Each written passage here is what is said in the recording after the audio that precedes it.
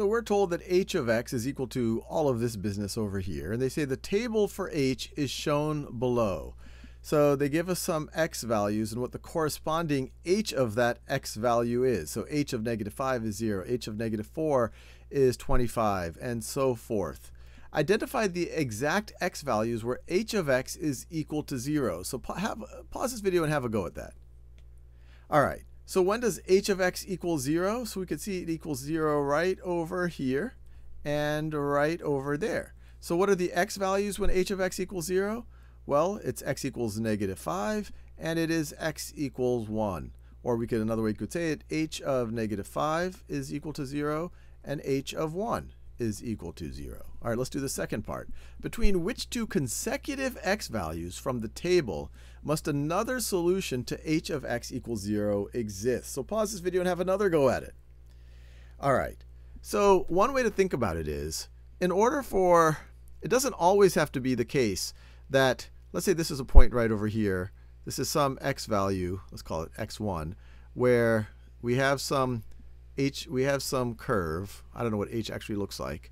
So you could have some point right over here where h of x1 is equal to 0, where before that point you're going to have a positive value of h, and after that point you have a negative value of h.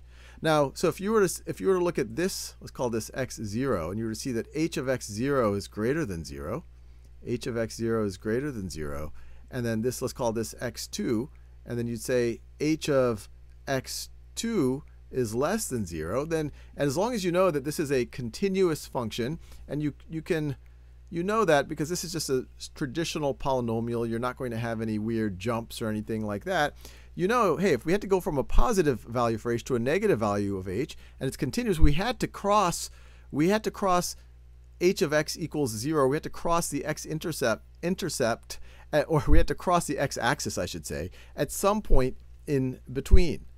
Now, you don't have to always have that for 0. You could have a situation where you do something right like that. But if you have between two consecutive points that a continuous function is positive and then that continuous function becomes negative, or vice versa, then you must have crossed 0. So let's think about where we have a change in sign. We have 0 to positive. That's not quite a change in sign. We're still non-negative.